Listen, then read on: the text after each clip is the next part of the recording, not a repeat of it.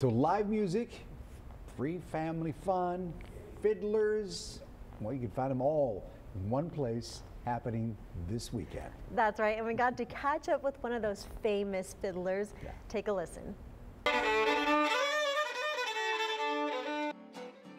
That's right, that was Chisholm Mills, or you can call him the Fiddlin' Chisholm, one of the many talented folks you can catch at this year's Fiddlers Fest in Sinton.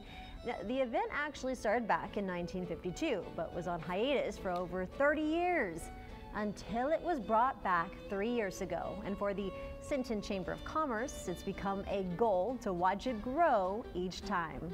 It's great to see my community and my town grow more and more each year. So when we start to see those people come into the community and we start seeing those businesses grow in the community as well, that makes events like this even bigger and bigger every single year.